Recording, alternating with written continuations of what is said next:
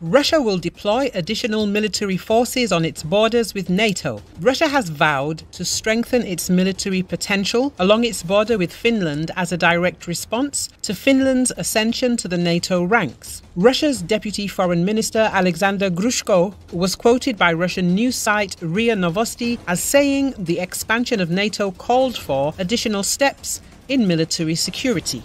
In the event that forces and assets of other NATO members are deployed in Finland, we will take additional steps to reliably ensure Russia's military security, Grushko said. We will strengthen our military potential in the western and northwestern direction. Russian Defense Minister Sergei Shoigu said last year that Russia was taking adequate countermeasures and would form 12 units and divisions in its western military district. The border between Finland and Russia is the longest Russia shares with a European country, some 1,340 kilometers long. Finland will become the sixth NATO nation to share a border with Russia, joining Norway, Latvia, Estonia, Lithuania and Poland. Alarmed by Russia's invasion of Ukraine a year ago, Finland abandoned its decade-long policy of non-alignment and applied to join the alliance.